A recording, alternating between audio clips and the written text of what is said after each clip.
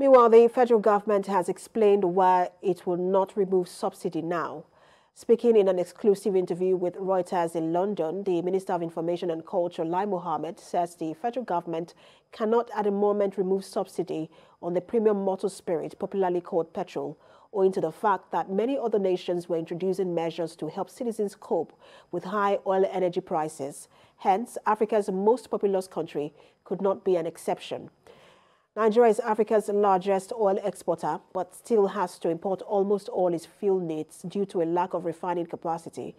The federal government shelved plans to abolish fuel subsidies earlier this year, a move that raised concerns with the International Monetary Fund.